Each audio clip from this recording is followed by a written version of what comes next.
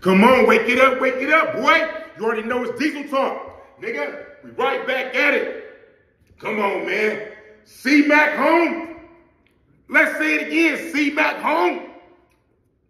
Blood. Lush got the first interview.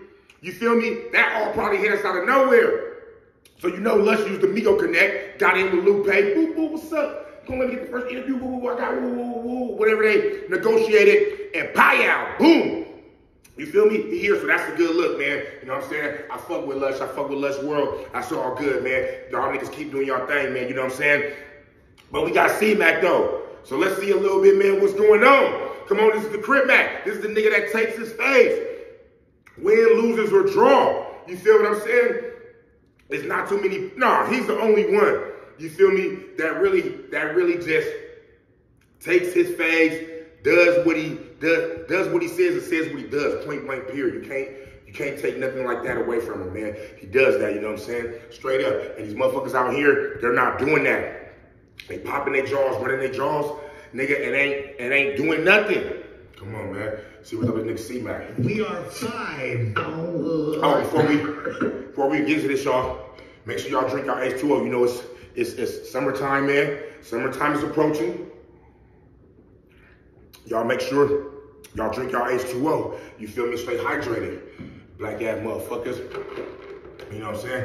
And anyway. With the crazy, mad-ass Crip himself. Crip Mac, come home, I'm happy 5-bit on He pulled up to the pop-out. I did. Pulled up to the pop-out. Out of love and respect, 5 Lupe, 46th Street on Wood. The pop-up is great. Come and work with him on Wood. Pop-up business. We are live on Lush World. And before we get started, I want to tell you about my new sponsor. Our new sponsor over here. Do you know what honey packs are, C-Mac? I don't know, cuz. I don't know. Okay, so I don't know. They're sexual and performance enhancements. So what they do, they make you light as a feather, stiff as a board. You're going to be knocking it down like never before. So what we do is encourage everybody watching to go to Royalty Honey USA. Come on, we back. Niggas ain't got that horny shit from motherfuckers. Horny. Really made. Well, we were close friends, you know, and we just realized we was growing close with each other on Hood. On Hood, when we was friends, cut on fucking other stitches on Hood, we just realized, cut like, on Hood, I used to ask her. They're together. Like, I want you. You know what I'm saying? C-Mac got a decision. It is what it is. You know what I'm saying? You only gotta fuck with me. And that's what C-Mac lives just like. Like, on Hood, like she was fighting me on Hood. You fight me? I definitely fight him. On Hood. And it takes a special woman to hold somebody down when they locked up. I'm gonna talk about when the interview gets going. You know what I'm saying? Because you know C-Mac got stories to tell y'all. You feel me? No, you ready for it too. I know, yeah.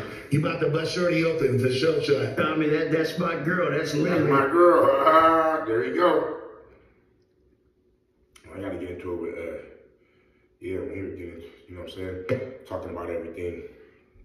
With a nigga from, we're gonna keep it professional. We're gonna keep it professional. From Hoover, on Hood. And it pretty much was over the phone, though. I'm talking with her. It was Thanksgiving time. Oh, man, you remember?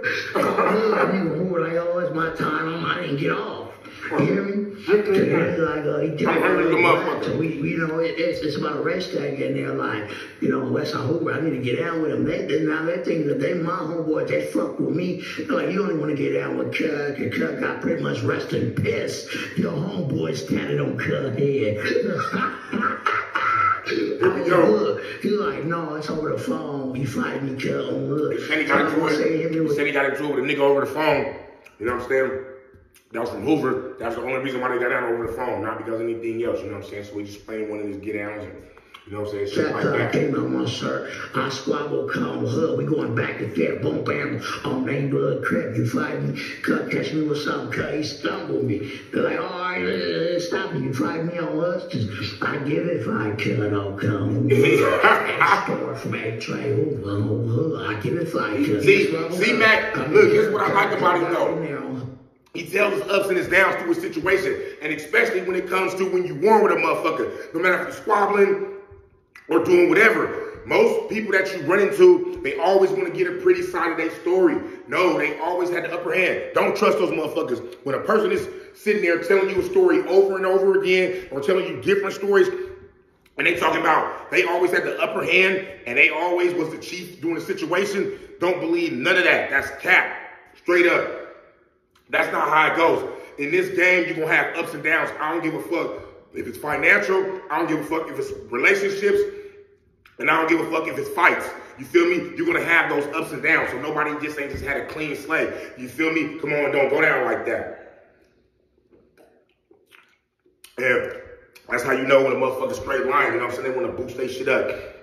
No. And you can't, why? Why can't you tell the story where a nigga bombed on you, where a nigga took off on you? You can't tell none of them stories. Either you lying or you lying no matter what. And you probably ain't even war with motherfuckers like that. You know what I'm saying? Come on, let's listen to C-Mac though. Busted. Don't none of the Hoover niggas I squabble with got to squabble like Jack though. And I'm not trying to name up or nothing. Hold on, he said ain't none of the Hoover niggas that he got in the squabble with got hands like Jack though. See, come on, man, let's hear him talk about it. But when you been boxing since you was 10 years old, cuz, and you 25K, you gonna beat a nigga to death. So let's talk about that. Oh, goddamn. Let's talk about that. The most discussed thing. He don't be, hold on. The walls all year. Him and Jack 5, we want to know about that. See what I'm saying? He don't shy away from nothing. Nigga on some real G shit. That's how you do it. Fuck it. That's what niggas need to learn from this. Talk about C-Mac don't know nothing to know. Niggas need to learn to have this type of courage. Niggas need to learn to have this type of courage. You feel me? To be able to tell a story how it really was, your ups and downs. If niggas putting the minutes on you, that's what happens during a squabble sometimes. You ain't always gonna come out on top. You feel me? Everybody knew it was coming. Y'all exchanged words there. On neighborhood Crip, just try outside on Hood. I'll let you know as soon as I got to that wayside on Hood. So you pull up the wayside, and was that one of the first? I pulled up at wayside, right? Come on, neighborhood Crip on tiny hard-head FIP. I'm walking by. Now, wayside got the different doors where people go 5 yards. Then they got the downstairs, you ain't going 5 yards. Listen to him. There's Jap in the window. He see me. Yeah, Jap in the window. Look, I'm not thinking. Jap looking out. It just looked like a small, mixed, Asian type of black nigga on the hood. I'm just looking. And then I realized when I get in the dorm, Trey Pascal kept pointing across. And and Jap telling kid, look, nigga, I'm not over there. Squabble Grove. And that was the exact words. And Trey Plus told me, because when I met Trey Plus, it wasn't no fade or nothing. Hold on, we got to point to that. Spoke the wrong way. That it. I'm talking about one of his homies. Oh, so Jack 5 was like, get on that nigga. Telling his homie, Hold on, man, we got to see what's going on.